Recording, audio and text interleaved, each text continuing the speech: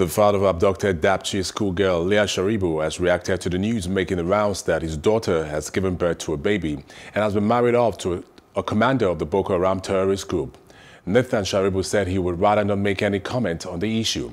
He added that his primary concern is to see his daughter return alive and will therefore not give any credence to any rumors. News that she had given birth as well as her alleged marriage to a Boko Haram commander started making the rounds after journalist Ahmed Sakilda, who is believed to have access to the insurgents, announced in a tweet that the abducted schoolgirl is now a mother. The tweet reads, "Why, I wonder, do we pretend that leaving Leah behind will result in pregnancy? Since the terror group announced condemning her to slavery, is there any step or collective focus on preventing similar occurrences? She's a mother, but I don't know about the gender of the baby." Leah had been abducted from a school, Science Secondary School, Dapchi, Yobe State, on February 19, 2018, along with over 100 other schoolgirls. Now, to discuss this issue with me, I still have in the studio with me Emem, Nwogwugwu, and Ambassador Roy Okhidievbe. Thank you for staying with us still on News on the Hour. Thank you very much. Over 2 years now, let's bother the security issue of Leah Sharibu. It's over 2 years now that she's been abducted. What wasn't done, or what should have been done? Well, that's a big question, because one of the weapons that terrorists have is propaganda. One of them, too, is to create maximum impact on pain. You know, and taking Leah and this angle of she not giving in to Islam, being a Christian, is actually most of the enjoyed factors that they want to portray, because they would like to see Christians and Muslims fighting over relevance, you know. But I think the security agencies that negotiated the release, that negotiating team, should have focused on the balance of the Nigerian system. The balance of the Nigerian system is actually to say, give me the Muslims and the Christians.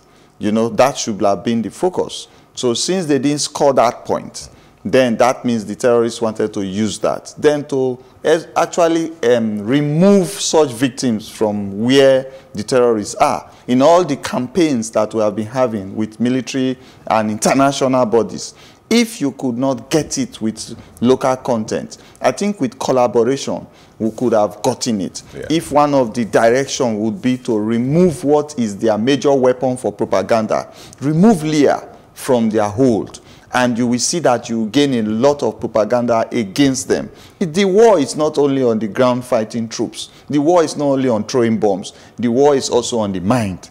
So one of the factors that they are gaining an upper hand is keeping Leah.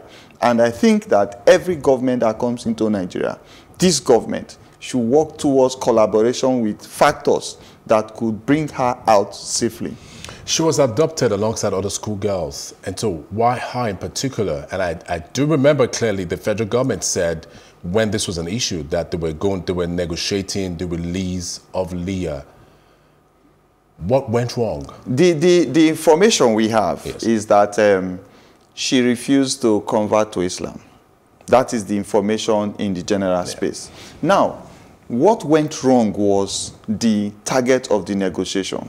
If the target of the negotiation then was to release all the girls, which we exchanged with some Boko Haram commanders that were captured, then we would have given you more commanders to release all the girls, because a half-scored point is not a point at all.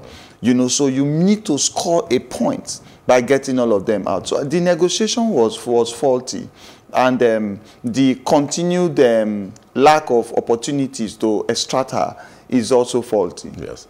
Yeah. Now let me come to you, Emem. The journalist Ahmed came out to say she's pregnant. It's a tweet. It's rumored. It's 2 years after.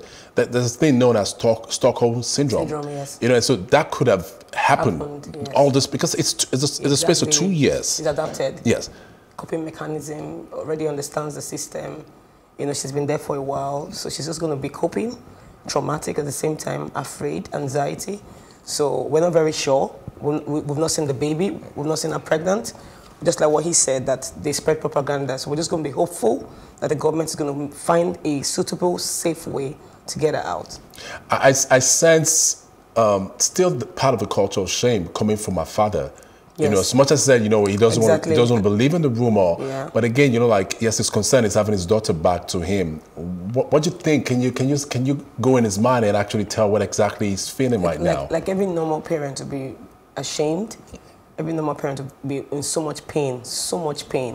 You know, very traumatic for them. I'm not sure they sleep well every night because no parent will know that their child is missing for 2 years and will be comfortable.